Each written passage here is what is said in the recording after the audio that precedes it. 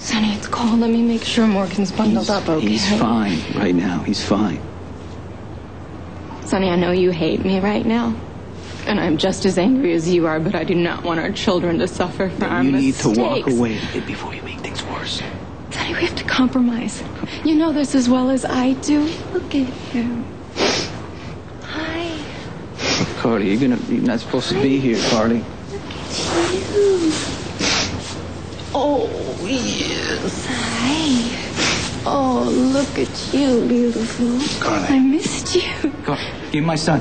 It's okay. Give my son. Okay, I'm having some time with my angel baby. Listen. She's not supposed to be anywhere near my son. She's violating a restraining order. No, Sonny, don't do this. Listen, I don't know anything about this. Here, read this.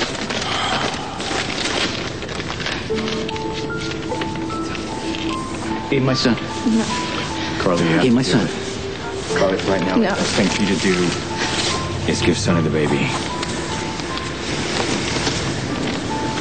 Give my son, Carly.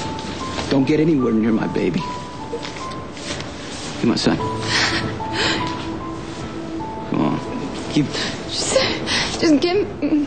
It's okay. Come on. Okay. Now arrest her. What? You are in for the fight. What? I just gave you Morgan back. Do it. Lucky, do it. What? You know you're a bastard. Carly, I'm sorry.